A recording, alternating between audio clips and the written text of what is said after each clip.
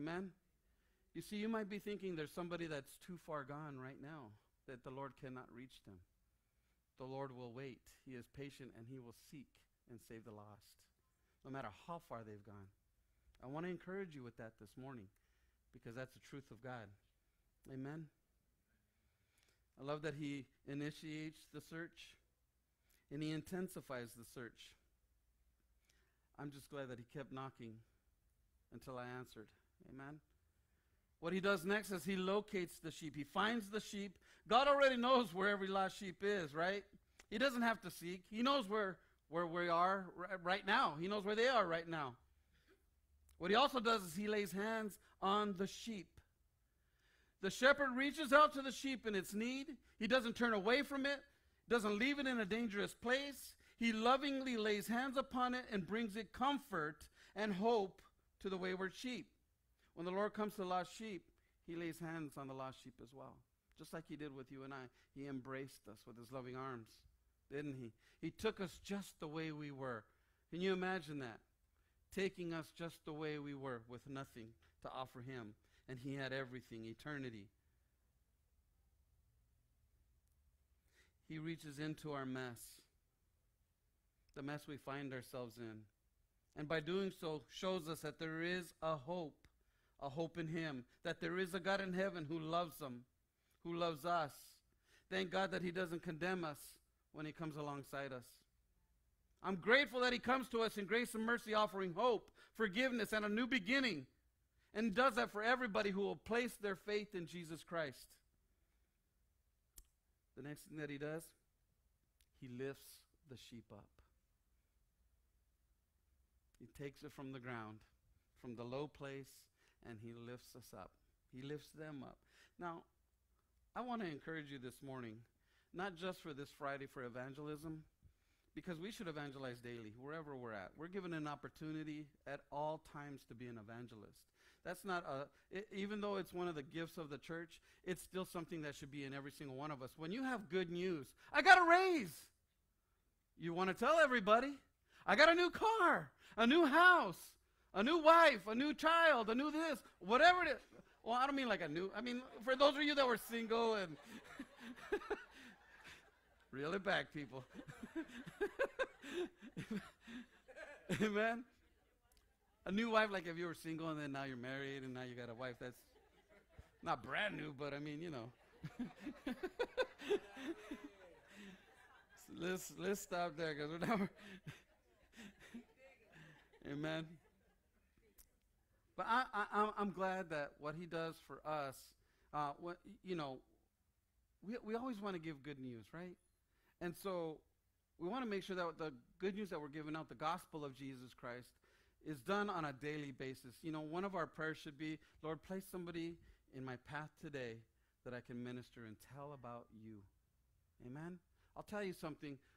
If each one of us did that, next week's service would be packed out. There wouldn't be any empty seats. If all of us just, well, you know, I'm not from here. I don't know the area. I don't know how to give directions. You know, all of our information is right there. As a matter of fact, on the business cards that are back there is my personal cell phone number. I don't know if many of you know that or not. Don't be blowing me up now, you know. Sometimes I just, you know. But anyways, we have the means to let people know about Jesus. We have the resources to say, I know a church. And if we're going close by right here within the week, it's going to be close to where they live. If they're hanging out right there, they're going to be close to this area. We'll have an opportunity to let them know. I'm sure each one of us will run into someone there that we can identify with in some way, shape, or form. That we can tell them about the love of Jesus. We are an extension of God's righteous right hand. Remember that. He lifts his sheep. The shepherd doesn't stop with a mere touch. He reaches down. He lifts the sheep out of the place where he finds it. He removes it from a place of danger. The good shepherd does those from those who are wandering away into sin. He comes alongside them. He reaches out to them. And when they respond to his touch, he lifts them out of their sin and removes them from the danger that they were in. Thank God when Jesus comes into a heart and a life, he delivers us from danger. Right? Deliver us from evil. That's what he does for us. Next, he carries the sheep home. Hmm. Some have wandered. Some have strayed. I'll tell you one thing. Every single time that I have gone out to evangelize or talk to somebody about Jesus, I always run into the backslider. I'll always run into the backslider. Somebody that knows, like the prodigal son went out. He knew the father. He had a home, right? You will always run into the backslider. And if there's one thing that I find, you know why there isn't revival in the church? Because we're not reaching out. Every time I go and do an evangelistic act or if I'm out there witnessing to somebody or talking to somebody about Jesus, I get this fire in me. I get this fire in my bones that excites me about a new soul that has come to Christ.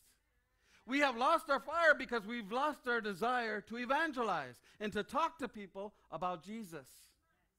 That's what happens to us. We get holy, we get righteous, we get saved, we get all these different things, but we lose the desire to evangelize and tell people about our Savior, the Holy One.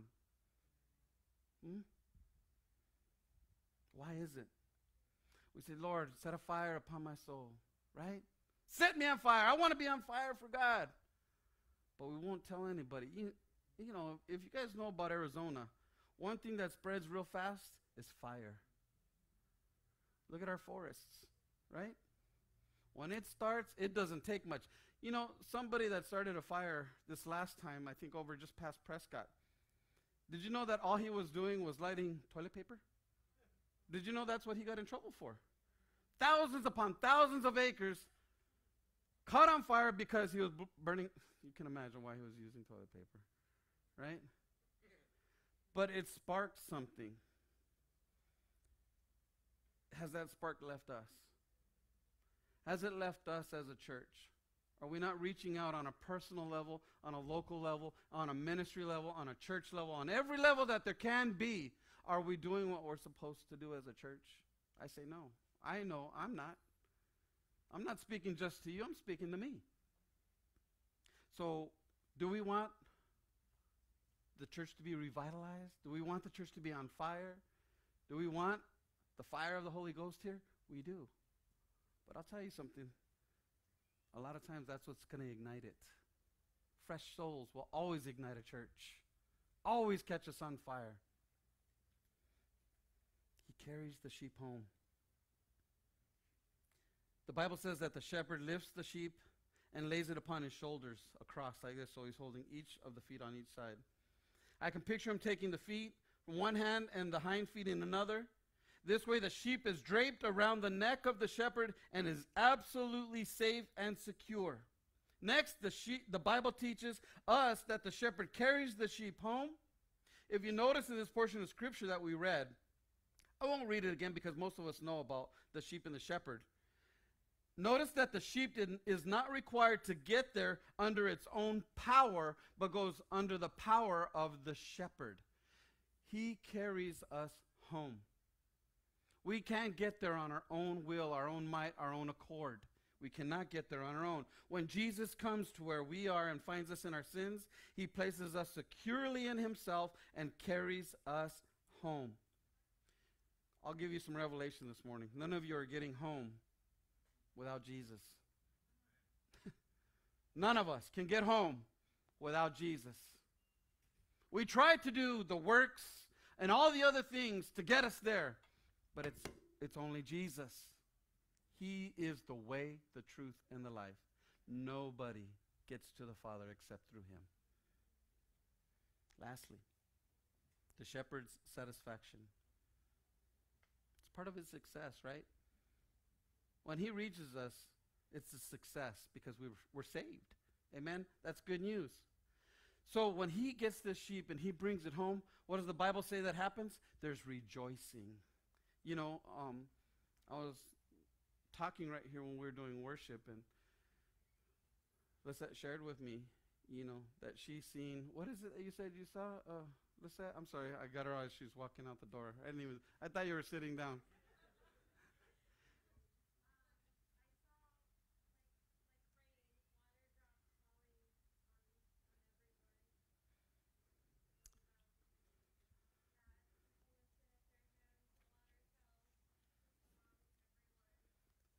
Raindrops and waterfall. Right? And I'll tell you, I've seen in worship before, while we're worshiping and when we're there in that spot, where it's just like, man, you feel the Holy Spirit moving. And I've opened my eyes during that time and saw a host of angels singing with us. Amen? It lets us know we're in the right place, doing the right thing at the right time. There's rejoicing. When the shepherd returns home, he calls all the neighbors together, and they all rejoice in the fact that the shepherd and the sheep has been restored back to the fold, back home again. This is a picture of what happens when a lost sheep comes into the fold of the Lord. According to verse 10 of this chapter, there's rejoicing in the presence of angels. So when you come back to the Lord, or you come to the Lord, heaven rejoices. They throw a party just for you. Isn't that something? Some of you guys like parties, right? Who likes parties? Who likes birthday parties? I'm the center of attention. Woohoo! Right? All eyes on me. Right? Amen? Well, guess what? When you give your life to Jesus, the angels rejoice in heaven for you. They await you. Amen? Just like the Father with his loving arms awaits you, the family awaits us. A few reasons why the sheep has been, a few reasons of what the sheep has been saved from. Disuse. As long as it was lost, it was no benefit to the shepherd. As long as we're lost, we're no good to him. As long as we're in a backslidden condition, we're no good to him. The Lord cannot use a wayward person or a wayward life. He demands holy vessels. That's what he demands. He doesn't ask for it. He demands a holy vessel, separated unto him. He also saves us out of danger. Unless the shepherd had intervened, this sheep would have remained in serious danger. It could have never defended itself or rescued itself. As long as men are apart from the Lord Jesus Christ, they're in danger. Danger of what? In danger of hell. In danger of damnation. In danger of all the things that we spoke about last week concerning hell.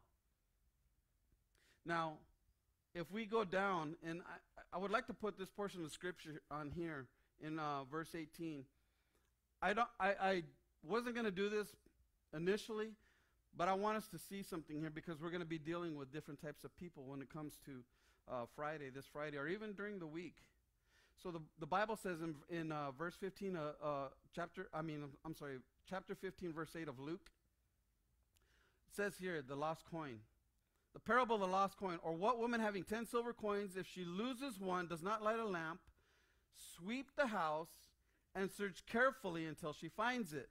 And when she has found it, she calls her friends and neighbors together, saying, rejoice with me, for I have found this piece which I had lost. Likewise, I say to you, there is joy in the presence of the angels of God over one sinner who repents. We'll keep going. The lost son. Then he said, a certain man had 2 sons, and the younger of them said to his father, Father, give me my portion of the goods that falls to me. So he divided them in his livelihood. Not many days after, the younger brother gathered all together, and he went off to a far country. Now, you know that parable of the lost son. We have a parable of the lost sheep, and we have a parable of the lost coin. Now, a little homework for you is to read chapter 15, the last chapter, right? And did you know that each one of these things represents something different? You see, the lost sheep, since lost sheep are not very wise, they're ignorantly lost. Some people don't know anything about God. They are not churched. They've never been churched. So they're going to look at you strange sometimes. Because they're like, what are you talking about? Well, that's this person here, this category. They are a sheep, so they're not, and without the Spirit of God, not very bright. Right? Have you ever met the smartest dumb people in the world? We know who they are, right? We've all met one. Where they're book smart, but life, they just ain't getting it. They need Jesus. Those people need Jesus. Then you have the lost coin. And the lost coin, when you lose money, do you lose it on purpose? No, you don't. These people represent the accidentally lost. They fall through the cracks. Somebody doesn't notice them at church. They say, Lord, if you would just have somebody say hi to me today, I'll stay. And then nobody says hi to them. And they thought, well, maybe God just didn't hear me. And since I don't know the Lord, maybe he just doesn't love me. They fall through the cracks. They're accidentally lost. But it says that she goes back and she looks in the darkness. She sweeps all in the dirt and the muck. She searches and searches until she finds. And when she finds, she calls her friends. And they rejoice. Another party, right? Accidentally lost. And then you have the sheep that are ignorantly lost. And the last one, and I'll close with this, is you have the lost son. And church, this is for us. Because the lost son came from the Father's house. He had the blessing of the Father. He lived with the Father. He lived under the rule and the reign of the Father. And he left. And those are the backsliders that we're going to run into. You see, there's 3 different types of people we're going to run into. These are those people, church. Matter of fact, some of you were those people at one time. And God so mercifully reached down and touched you.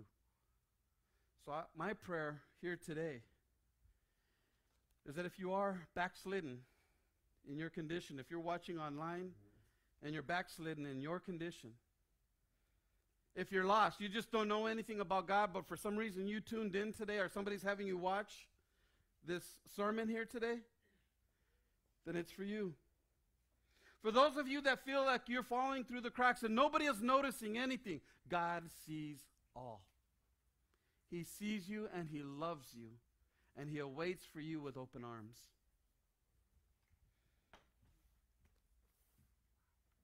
I want you to understand something here today, that a spark needs to take place within us, church. Evangelism is one way that we can do that. But we need to be in alignment with the Holy Ghost in order for that to take place. You see, some of us are saved, and what are we doing with it? Do you remember the parable of the talents? What happened to the one that gave one and then hid it? He kept it to himself. It was taken from him. It was taken from him. You see, God gives us things for a reason, so that they can multiply, so that they can flourish. What are you doing with it here today? Stand with me. My prayer is that the Holy Spirit will have ministered to some, if not all. Because we can all get lost in one of these ways here. Each one of us. Well, I don't know about God. I don't know God. I've never heard of him. Well, you heard now. And when you go on Judgment Day, and the Lord says, the message was presented to you. Did you heed to the call? Did you heed to the message? Which one of the lost are we? Accidentally? Willfully? Like the prodigal son, he was willfully. He was lost on his own will. He wanted the world. He chased after his flesh, his desires, all the things that the world has to offer. You know what I love? If you continue to read that story, that the entire time the father was looking out into the distance. He was looking out into the distance with open arms, waiting. I thought of a story, when I was younger, I used to sneak out the window. And I always thought, man, what would happen if my dad caught me? I knew I would be in trouble. And I never thought for 1 minute that if I came home and my dad was there knowing what I'd just done, because he knew what I was up to, if he was just there waiting with open arms instead, would my life have been changed then? I think it might have. You see, because that's how he waits for you this morning. Open arms. Doesn't matter what you've done, where you've been, who you've been with, none of those things, church.